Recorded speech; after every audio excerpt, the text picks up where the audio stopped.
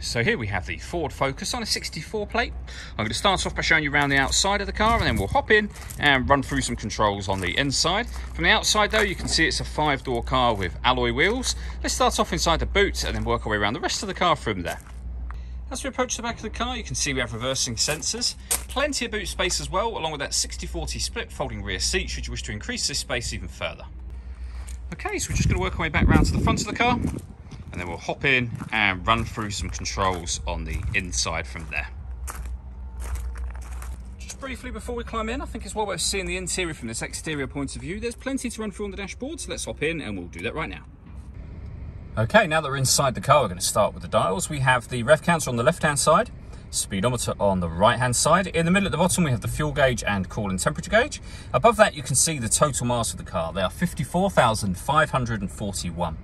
You can change the information displayed in that trip computer section by using buttons on the steering wheel for various bits of individual trip computer information, or you can have these 4 pieces of info all displayed simultaneously, and there are other menus available to you as well, as you can see just here. And the buttons that I was using to do that are on the left-hand side of the steering wheel. Over on the right-hand side, we have stereo and phone controls. The phone controls can only be used after you paired the phone to the car, and that is done using the stereo in the sensor and the screen directly above it. So from on here, you've got various different selections you can make, including phone, as you can see.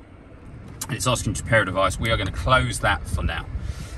When it comes to music in this car, we have, of course, got the radio. And as you can see, we have DAB radio, AM, we've also got FM as well.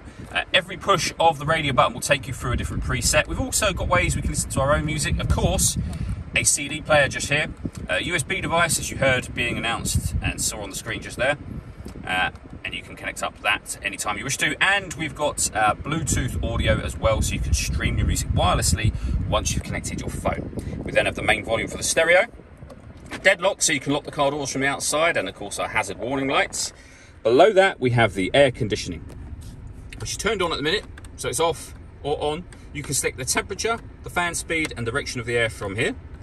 You can also then recirculate the air that's in the car. That's a great way of heating it up or cooling it down quickly, depending on the temperature you set on this middle dial. With a rear heated screen, a proper heated front screen as well.